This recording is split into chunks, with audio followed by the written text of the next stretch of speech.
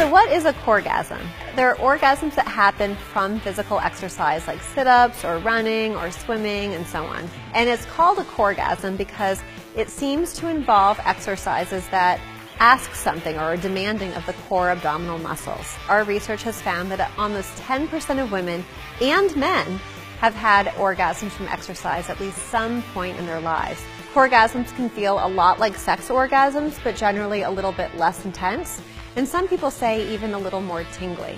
For more information about how to have coregasms, about how to stop having them if you don't want to have them at inopportune times, or just to read women's and men's stories about them, check out my new book, The Coregasm Workout.